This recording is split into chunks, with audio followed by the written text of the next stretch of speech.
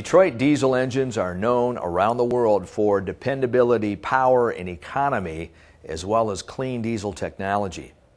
Knowing how to get the most out of your engine is an important part of professional driving. So let's take a look at what you can do to keep your engine running at peak performance both off and on the road. Before you get in and drive away in any vehicle, every trip should begin with a thorough engine inspection. Remember, don't take it for granted. You drive for a living, so be sure your engine is in good shape and road ready. Maintenance starts with you, the driver. As the first set of eyes and ears, the maintenance issues that you notice and how you handle them can make a huge difference in performance on the road. There are a few specific items that you should look for in your pre-trip inspection when driving a Detroit diesel engine. First, raise the hood and begin a thorough visual inspection of the components. Make sure to check harnesses to be sure none are cracked or damaged. Check the oil level before starting the engine. Be sure the vehicle is on a level surface. Too much oil can be just as damaging as too little.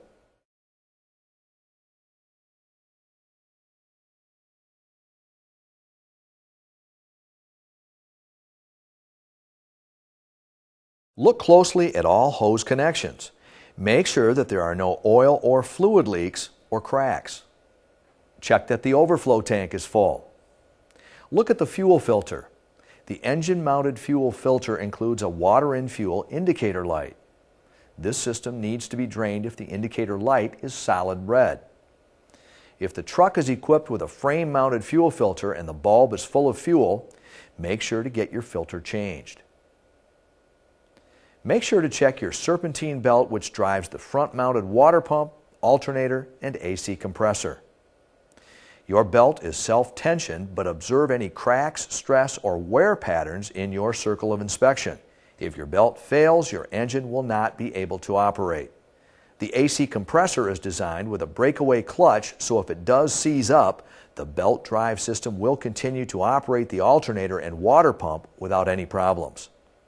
Check the exhaust manifold area and EGR components for leaks. The EGR delivery pipe will be hot when the engine is running and after shutdown.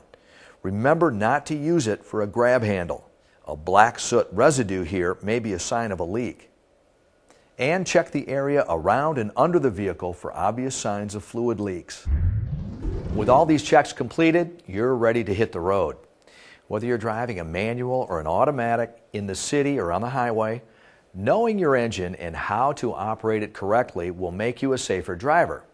And driving safely will improve fuel economy and keep your vehicle rolling with less downtime. Remember, perform your engine inspection, make sure you understand engine performance characteristics, and use them to your advantage.